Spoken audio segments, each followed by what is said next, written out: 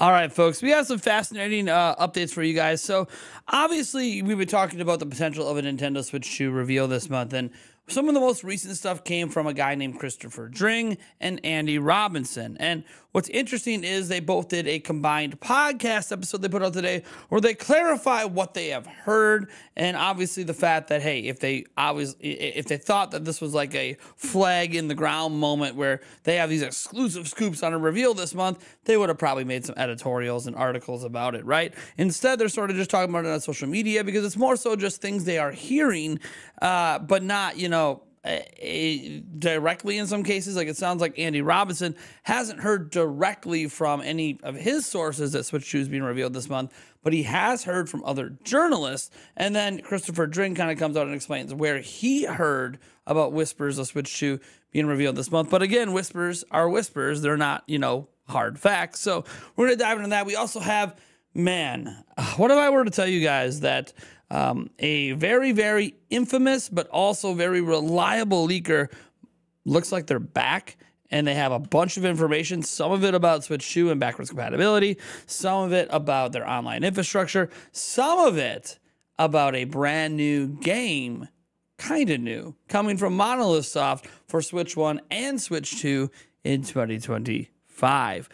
Oh, we got a lot to get into today. This is pretty exciting stuff. So if you're enjoying all these updates on Switch 2, I would appreciate if you would subscribe to the channel so we can continue to grow this community together. We're trying to get to 150,000 subscribers. And yes, drop a like on this video as well. I would love to get 1,000 likes on some video at some point this year. And if it happens, man, oh man, oh man, I got something cooking for you. All right, let's go ahead and dive in. First, we got to talk about the Switch 2 reveal stuff because Christopher Dring from GameIndustry.biz, Andy Robinson from VGC, they both went on the Video Game Chronicles podcast today and had something to say. So we're going to go ahead and jump to that because this has to do with the reveal of the Nintendo Switch 2. People are screaming at the top of their lungs now. Chris Dring, what's going on with the Switch 2? They revealing it this month? Is it happening? Oh, definitely. Yeah. Right, folks, patreon.com/Video Games Chronicles. See you next time. I don't know. I thought of. You two can't stop tweeting about it, and now it's getting plastered all over the internet. There's rumors swirling, and you two are the swirlers. I said there were there's a bit of that. You've shined a spotlight onto something that is not supposed to have a spotlight shined on it, Jordan. There was me. Just trying. You two. But this is the thing. This is the modern one. And Chris will have the same mindset as me, right? Like, I started writing on magazines, right? We're magazine people, okay? In our generation, if it's not in print, it's not important. It's off the record chit chat. When I put stuff onto Twitter, and I've learned the hard way in the past, and Chris has as well. You just put something, just thing I've heard on social media, and it goes, people are like, that's gospel. And they hold you to it. I get held all the time for, you said this thing on Twitter might happen, and it didn't happen. It's like, well, but if I didn't write a news story about it, I'm not putting my flag in the sand. I'm not saying this is a thing. That's not me placing my big bet. That's me having 4 pints and tweeting, That's me sitting around going to Gamescom and having some chats with people, and they're going, "Oh, I heard they might be announcing Switch this month." "Oh, really? Who'd you hear that from?" "Just my mate at Devolver." "Oh, okay." And so, I heard they might be announcing Switch this month. So I go, "There's a bit of whispers going on that Switch might be announced this month." "Oh, cock, Switch is being announced." We sound like we're wheeling it back, right? But now, obviously, we need to talk about it. But because of its, could happen. I look. If I was anywhere near above even 50% certain that it was going to happen, it would be a news story on our website. I wouldn't be wasting this stuff for Twitter. Because the other thing is, and this, I don't think this is how Chris thinks, but certainly it's how I think. It's like, well, usually if you're working on a story, other journalists working on a story. So I put it on social media. I'm basically just giving someone else the story, right, to scoop me. It's, I've heard from like, there's 3, 4, 5 different journalists independently now who I've spoken to who have all heard maybe something is happening in September.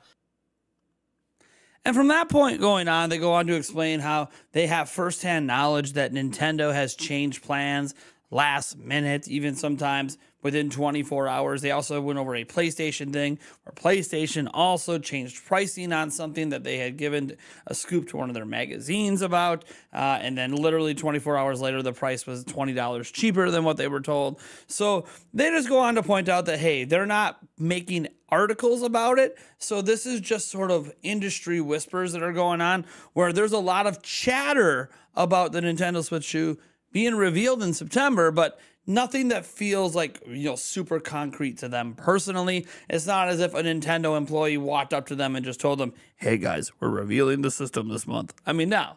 So they're just putting that clarification out there that this is still kind of like speculation based on things that are being said by several people, probably during the Gamescom situation.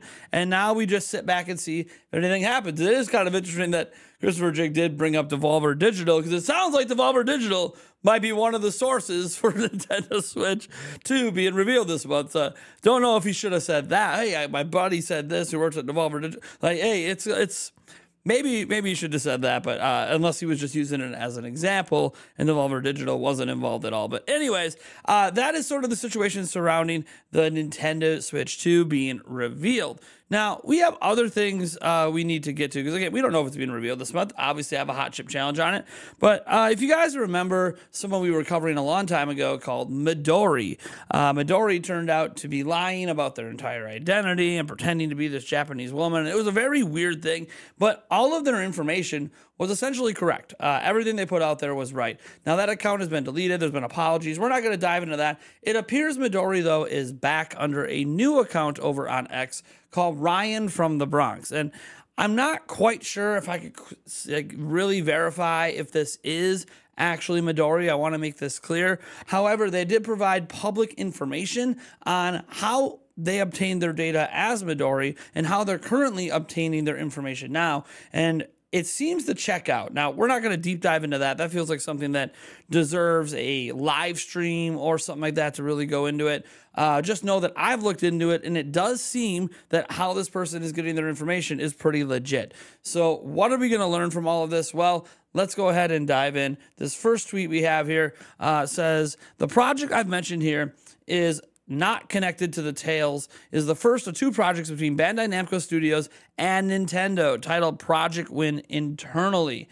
This is not the final title. And if we go look at this, it says Bandai Namco has been working on another project since last September. One I haven't mentioned, not Project Chronicle. So this move makes sense. The project I'm talking about here is by Ilka and Orca and is done entirely by an in-house studio at Bandai Namco. And again, they're not talking about a Tales game specifically. So I think that's pretty interesting just to have some code names for some projects thrown out there. Obviously, we know Bandai Namco has dedicated studios working with Nintendo, so the idea they're making Nintendo games isn't really shocking, but it's just something to throw out there. I just wanted to make sure you guys are fully up to date in case you want to speculate on what those code names might mean. But we have even more stuff from him, more concrete, exact details to talk about, and this relates directly to Switch 2. First one here says Switch 2 uses almost the exact same online structure as the current Nintendo Switch, which might upset some people, but it does add additional functionality as well. You can download and transfer between Nintendo Switch and the unannounced successor, which that really shouldn't be a surprise. Nintendo's probably going to make that transition as smooth as possible.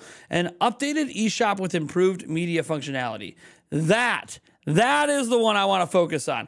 Let me read that again.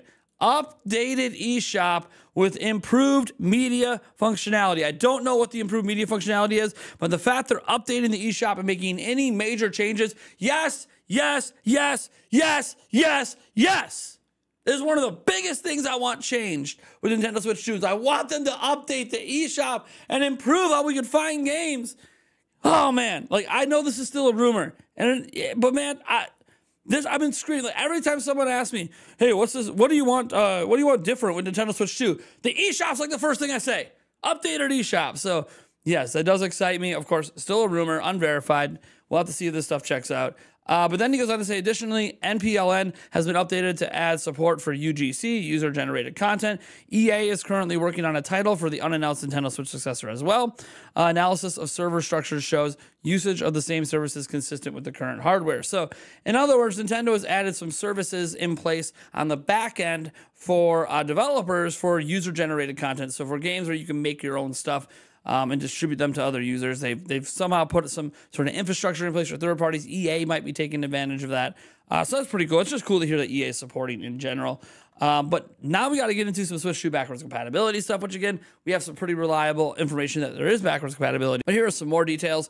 Ryan from the Bronx says, to expand on the Switch 2 backwards compatibility rumors, next Nintendo Switch hardware will also contain a download and transfer service between the two consoles to make it easier to play Switch 2 versions of Switch games, such as the aforementioned Xenoblade Chronicles X port next year. Wait, what are we talking about? Why are we talking about Xenoblade Chronicles X?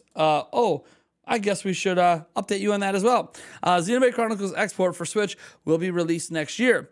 They're not skipping to Xenoblade 4. This port was also made with Switch 1 hardware in mind, but will also be compatible with Switch 2. So folks, if you've been waiting for that Xenoblade Chronicles X, port to happen to Switch, seems like we're going to get it next year, but there is going to be a Switch 2 version of it. And that's sort of what I take away from a couple of these tweets. Like if you go back to this one that we were looking at before, where it talks about easier to play Switch 2 versions of Switch games, it does make it sound like some of these games that are backwards compatible, that are going to be playable on Switch, are going to have Switch 2 versions of games, and they're not going to conflict with each other when you're doing game transfers. And I think that is obviously something Nintendo would have had to sort out. Like if you have updated and enhanced versions on Switch 2, but then you still have the original Switch 1 version, and you're doing all this transferring between systems, how's it going to impact, your files and everything on Switch 2? It sounds like they sorted all that out. Guys, this is all just exciting information. This is a lot of stuff packed into like a 12, 13, 14-minute video. Guys, Switch 2 is coming. We already know Nintendo said the successor is coming. So, all aboard the hype train, everyone! Let's go, baby. I'm so excited. Go ahead and let me know what you think about all this stuff down below. Catch you in the next video.